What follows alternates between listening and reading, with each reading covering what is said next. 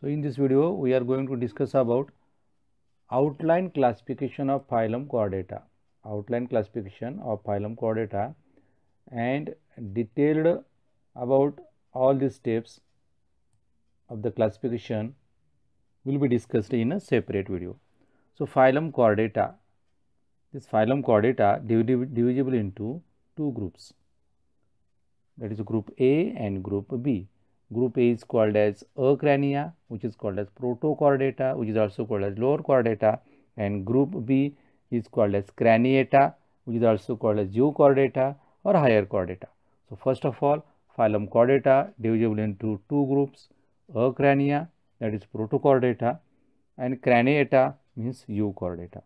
Again, Protochordata can be divisible into three subphylum, that is Hemichordata, Urochordata and Cephalochordata. Group A, that is the Acrania or Protochordata, divisible into three subphylum, Hemichordata, Urochordata and Cephalochordata, while Craniata or Euchordata group divisible or can be then subphylum having only one subphylum, that is called as Vertebrata. So first of all, Protochordata divided into three subphylums, Hemichordata, Urochordata, Cephalochordata, but Euchordata having only one subphylum, that is called as a Vertebrata. So once again here are subphylum Hemichordata, Urochordata, Cephalochordata and Vertebrata.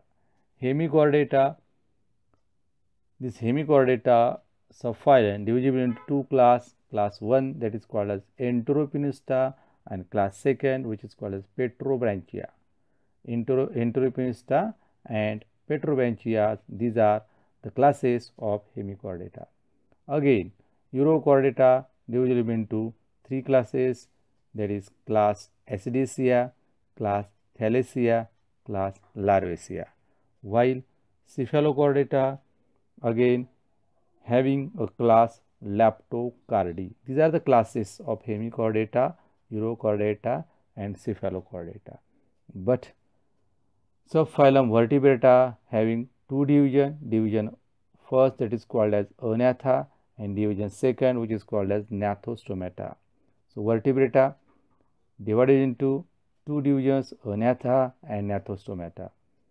So here again Vertebrata having two divisions, Anatha and Gnathostomata. Again, division Anatha. This Anatha again divided into two classes, that is class 1 that is called Ostracodermy and class 2nd Cyclostomata. Anatha can divide into two classes, Ostracodermy and Cyclostomata, while Gnathostomata having two superclasses, that is first superclass that is called as Pisces and superclass second that is called as Tetrapoda. Division Gnathostomata having two superclasses, Pisces and Tetrapoda. Again, this Pisces, superclass Pisces is having some classes, that is class first Placodermy, class second Chondriates and class third Osteates. Superclass Pisces divisible into three classes, Placodermy, Chondriates and Osteates, while same, that is superclass Tetrapoda having some classes, that is class Amphibia, class Reptilia, class Aves and class Mammalia.